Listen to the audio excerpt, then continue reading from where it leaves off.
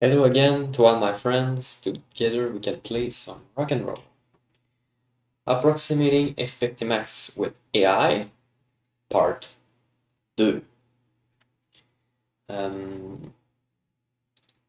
can even add text here like featuring Python and LightGBM.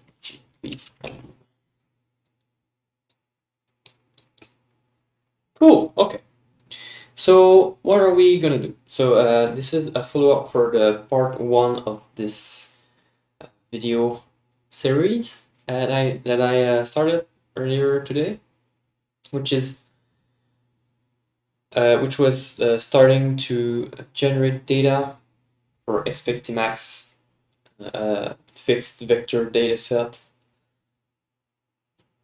for generating. Wait, we generated data with a fixed vector data set in order to train an AI. So this is part 2, where we will talk about said AI. Sorry about my time to reality. So this is the same intro as earlier. We have Expectimax, which is slow. We want to represent the problem as a fixed size vector, which we can feed to a machine learning algorithm, which here will be LightGBM. So as before, some AI, we've gathered the data I showed you before. I'll show you again in more details this time. And why LightGBM? What is the problems to solve? Why LightGBM is because first, I enjoy it. I use it extensively at work, so I know about it. Python 2, I do use it. Not 2 the number, but 2 I use Python also. Which means I know the tools, I know what to do, I know how to set it up to work, so that helps. I know it's hard to integrate with Java, so might try something else in the future, but for now, we'll use Python just for demonstration. So LightGBM, why LightGBM? Because first, it has the things we need, and second, it's quite fast even on a CPU, which is not the case for, let's say, TensorFlow or PyTorch, other machine learning libraries, which usually only run well on GPU. Which I do have, though. I could have used that, but I think it's nice that we have something that can run on CPU in a relatively short amount of time. So what's the problem to solve? Here the problem to solve is to guess a number, which is the utility value for a board state and a pound to play and a row. I have a drawing here. Yeah. For a player, yeah. So you have a player that has possible pawns to play, multiple pawns usually. I don't do any data for rows that only lead to one pawn to play, because we don't need any AI for this. We can just play that pawn.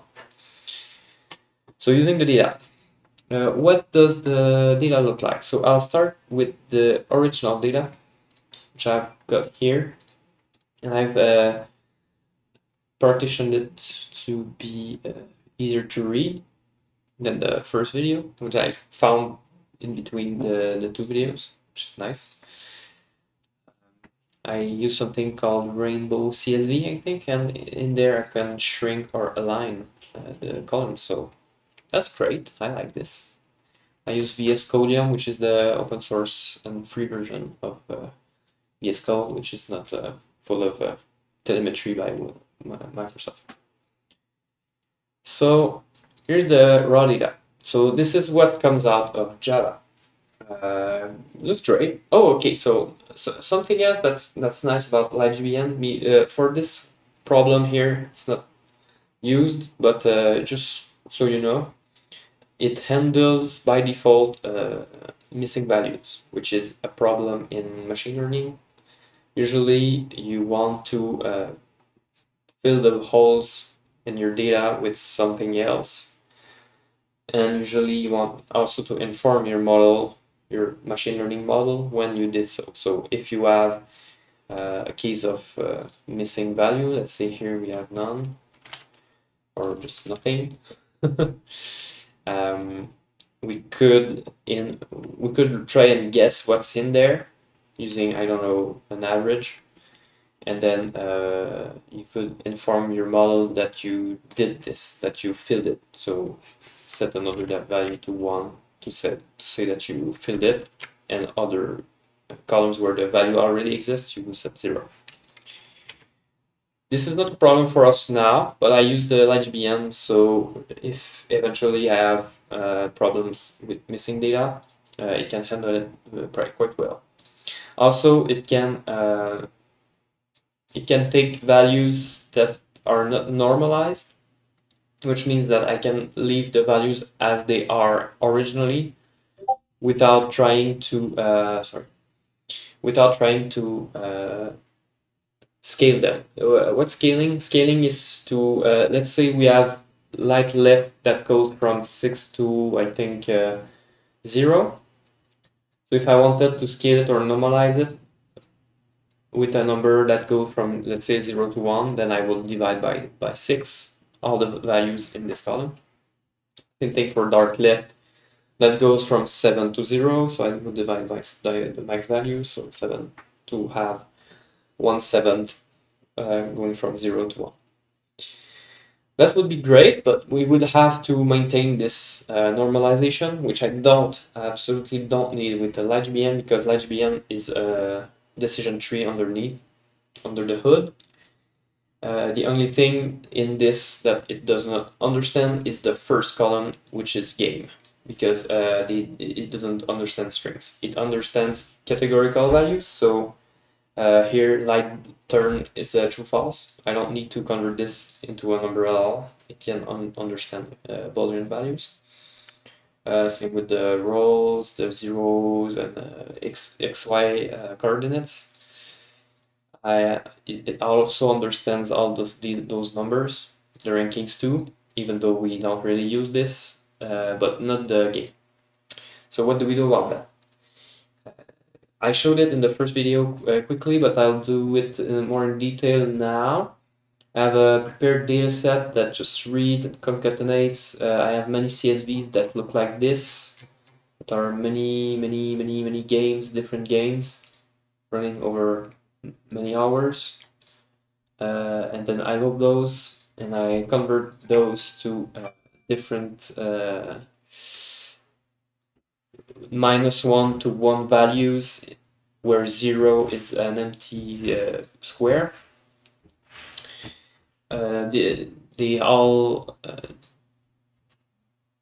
tell us what the values, the pounds, what the pounds are on the board. So they describe the whole board. This is the value that comes out of the Java implementation, which is a way to describe the board state at a moment t in the game. D being dark and L being light, the two players of the game. And the dots here are for the empty squares of the board. If we omit the spaces and the dots, we have exactly 20 values. So 3, 6, 9, 12, 13, 14, 15, 17. Wait, I think I messed up. 15, 16, 17, 18, 19, and 20. Okay, so we have 20 values. So we can range from 0 to 19, which is exactly what I did.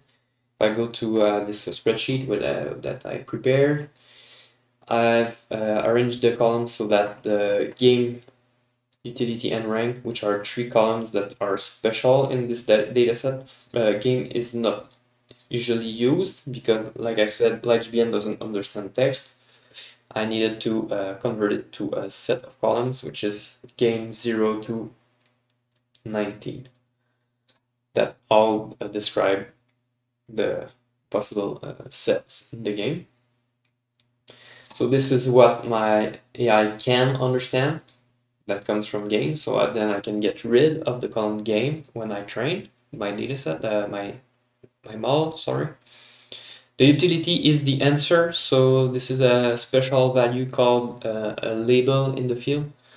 This is what we want to optimize for.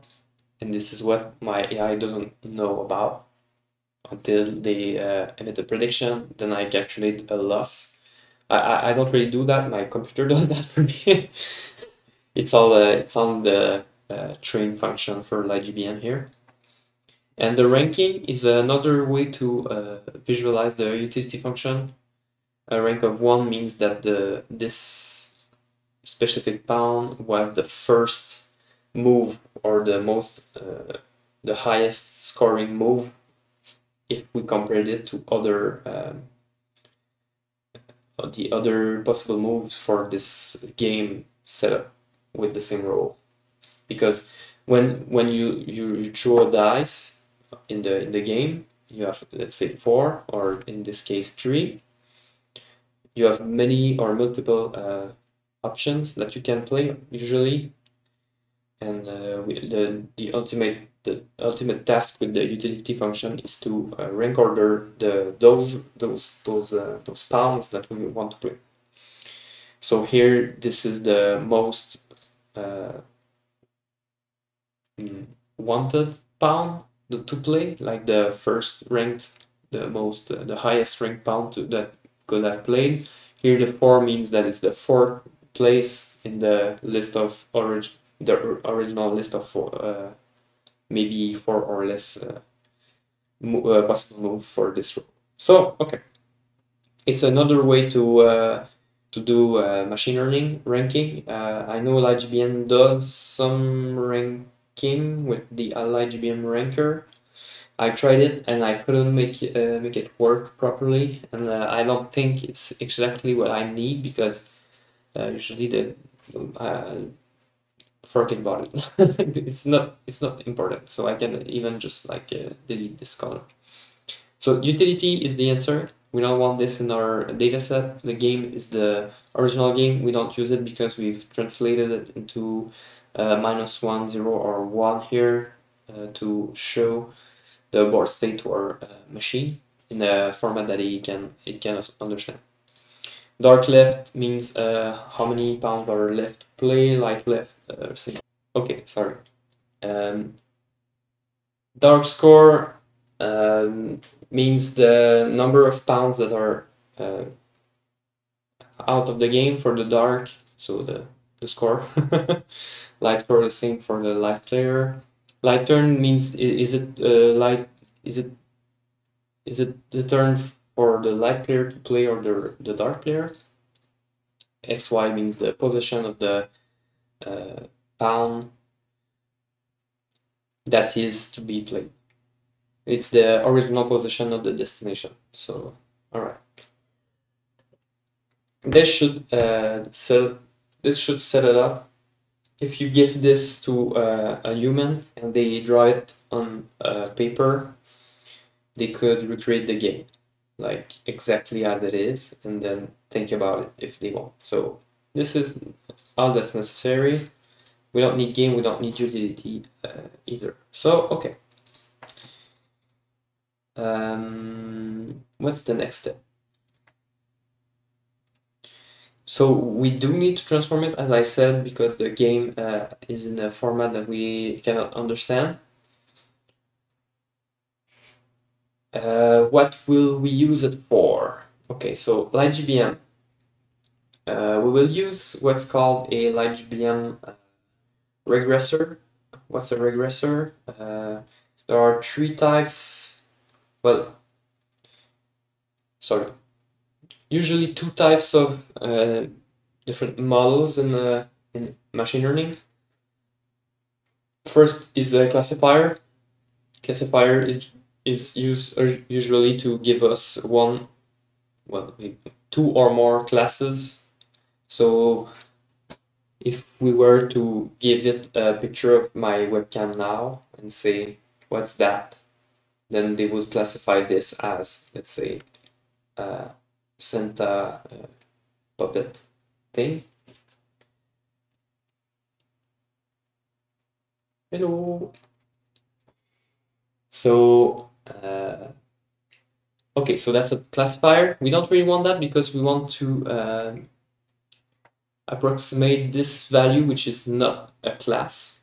It's I cannot classify things with this. I need to approximate the actual number using like an actual number, a floating point number. So this is what a regressor is. A regressor is something that approximates a function, a mathematical function, in this case, the utility function.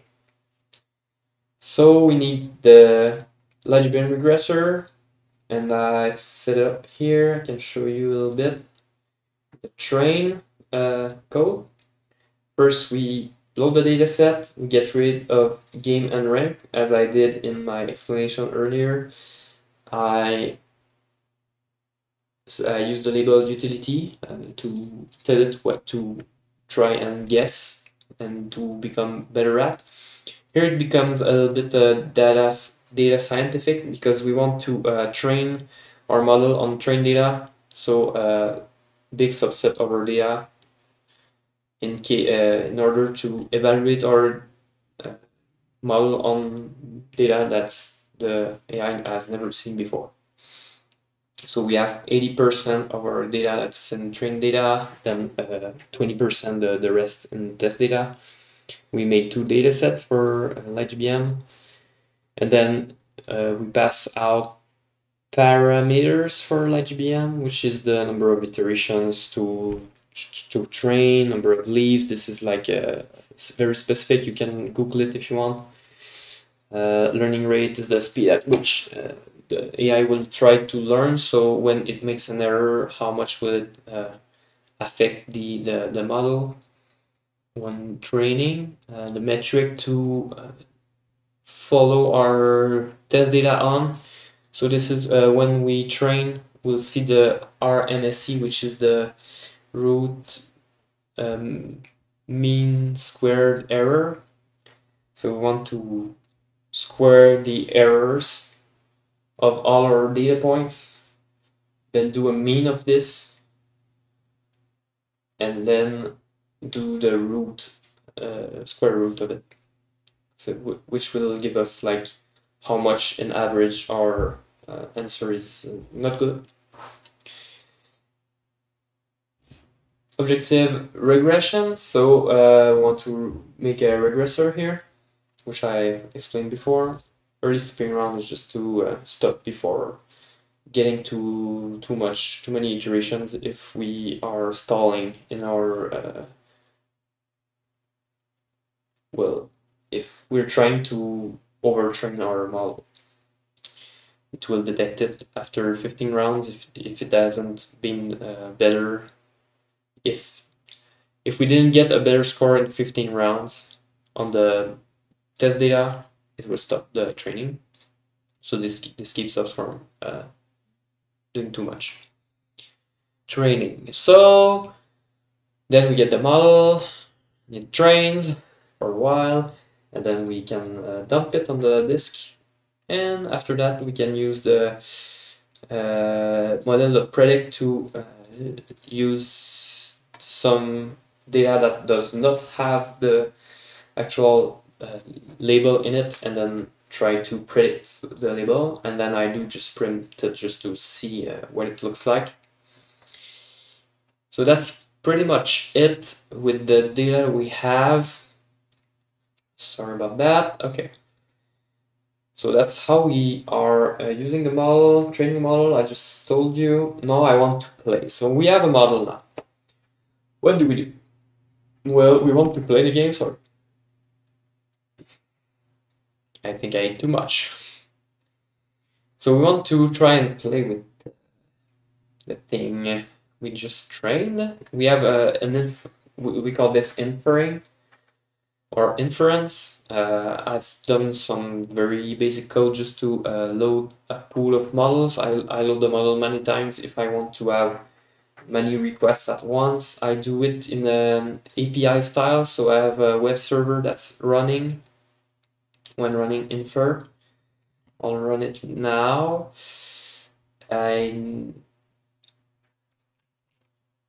Okay, something's wrong. Okay, it's already running, sorry. Try to open the port twice, the same port twice. So to end this, we like load the model and then use what's coming in as a data frame. So it looks like normal JSON that has the exact same format as we had before. I've written this down myself just to show you. It's an actual legit game with a row of 1 and 2 analyze the different pieces. Whose turn is it? What's the score? How many are left? And then if I do send, I get this answer as a prediction. So I could conclude that the first move is the highest ranked move, and then I will play this one move, which is the pawn XY of 0, 0. So this, oh sorry. So this is pretty much it. If we were to, well, I did this, but if we were to plug it in somewhere, I did it in the Royal Analysis code base. I plugged in the API as it is right here, and then I called the API via a web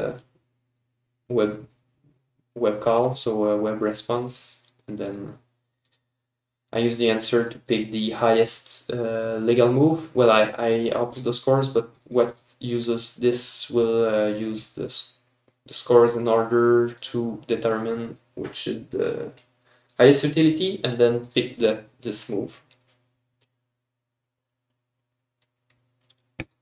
This is pretty much it. I have very great results with this.